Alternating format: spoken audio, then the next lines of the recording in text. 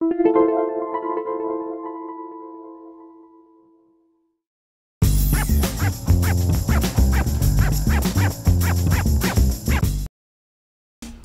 to MyLITV. From Manhasset to Montauk, we have traveled our communities to bring you the following events. I'm your host, Waldo Cabrera. MyLITV starts now.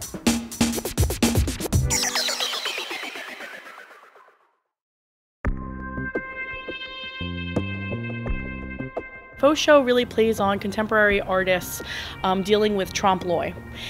So you'll see in the exhibition all sorts of pieces that sort of fool your eye, and they're either doing that through painting or through material. To look at these pieces, they're very realistic. You can relate to them on many different levels, but really was that play on materials and realism. So there's a sense of realism in all of the pieces. Some of them more than others. Some of them are really meant to fool your eye. Some of them are sort of meant to trick you in sort of what they're made with, and that's the whole scope for the show. When I was trying to figure out what I was going to paint next, it dawned on me to paint the things that are right in front of me all the time. So it's something that people walk by all the time, but never really get a chance to see.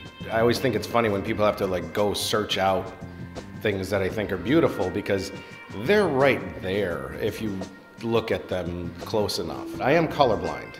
So I decided to remove color out of it. I'm not like black and white colorblind. I'm red-green color, so red and green look identical to me. I'm definitely a painter, but as you can see in the paintings, I make sculptures as well, which are pretty flimsy or not really professional, so to speak, and then I paint them. I build those little constructions out of cardboard and tape and glue, and then I paint them. Stuff I always wanted to do when I was little and I didn't have the skill. Now I can just go for it and do it and just create whatever world I want to create.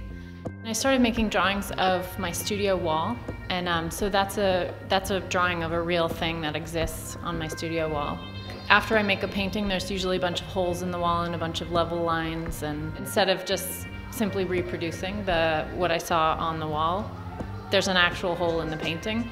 So there are painted holes in the painting, but there's actually a real hole in the painting as well. So it's a bit of a play, which in a way is what the whole show, the Faux Show, is about. In a technique I developed, I destroy part of the photographic image and I substitute it with lace and cement. I wanted to be a photographer, but I felt that I wanted more for my imagery and my painting.